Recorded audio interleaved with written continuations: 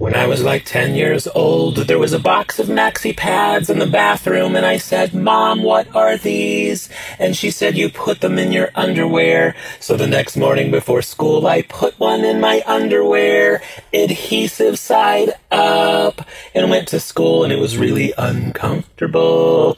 And then I went to the bathroom to try to peel it off, and that adhesive is really strong. And I was in there a long time, and then the teacher came in and said, "Kevin, are you okay?" And I said, "Yes." And then I thought maybe if I get it wet, it'll peel off easier. So I went over to the sink, and then the teacher came back in, and she just froze. I could tell she couldn't quite comprehend what she was looking at, and she just turned around and left.